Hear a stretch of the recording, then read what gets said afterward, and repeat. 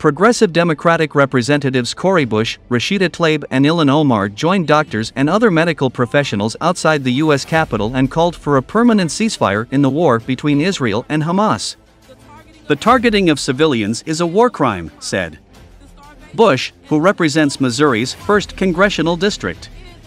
The targeting of medical facilities is a war crime.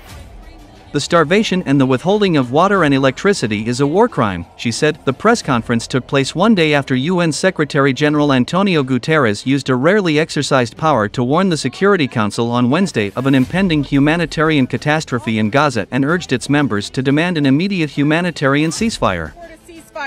Presidents and world leaders around the globe support a ceasefire. The Pope supports a ceasefire. This isn't controversial. It's long past time for my colleagues to recognize our shared humanity and value all human life. And I want to start by thanking, first of all, my colleagues, some who are on the way. If conditions do not change immediately, we will see twice as many, 3 times as many, more people die of preventable illness, of treatable conditions, and especially of contagious disease.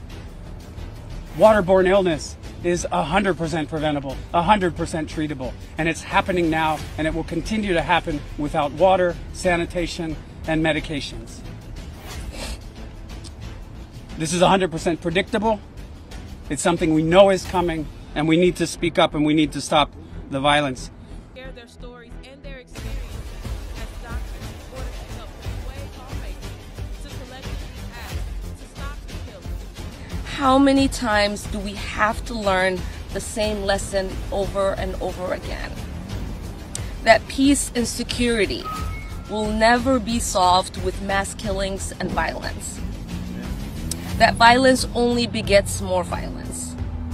The United States must make it clear, as the country that funds Israel to the tune of billions of dollars every year, no more war, no more bombings.